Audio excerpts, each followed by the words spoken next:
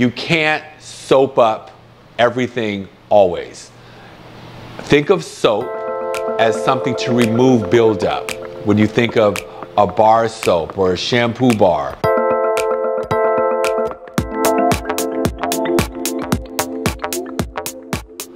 Oh, shampoo bars. What is my opinion on shampoo bars? It's gimmicky. Shampoo bars remind me of like clay cleansers. Okay, so hear me out. Take dry hair, like, right?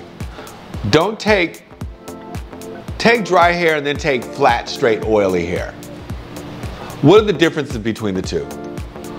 One's dry and one's not. One's dry and one's oily, right? Clay. What is clay? Clay is like a mud, right? It sucks. And you ever put clay mask on and you can see the little oil coming through sometimes?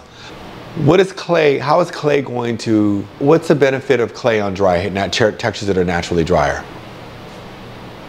Take bar soap, or what do we call them again? Shampoo bars?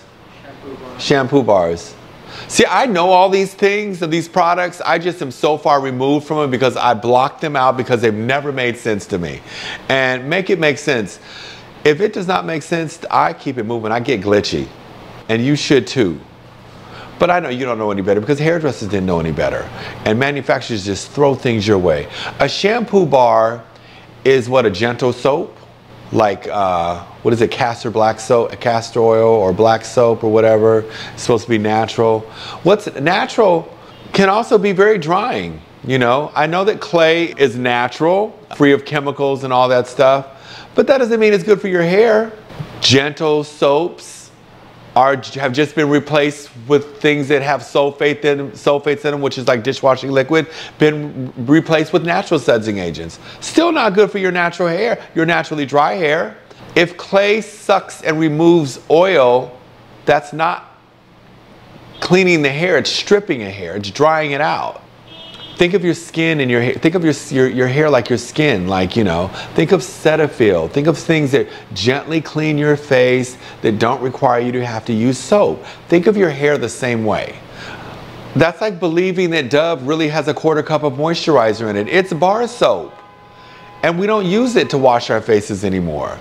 You could use it to wash your pits and your groin and your crotch area, and if you feel like you lather up that way. Everybody showers differently.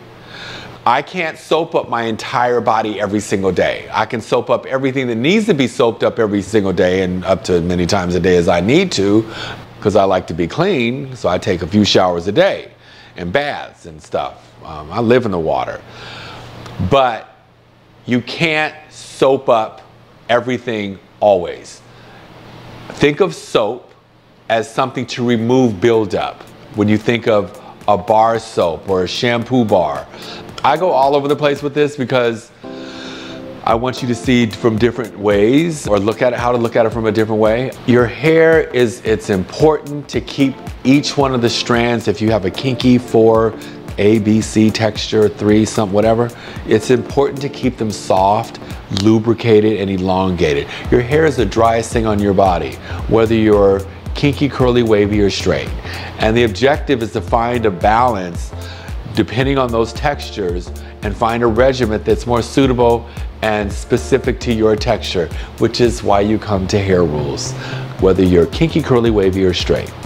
Because we got all the answers for each one of you. And what's good for one texture has nothing to do with the other. So I hope this helps. And your shampoo bar, use it for your body. Don't put it in your hair. All right.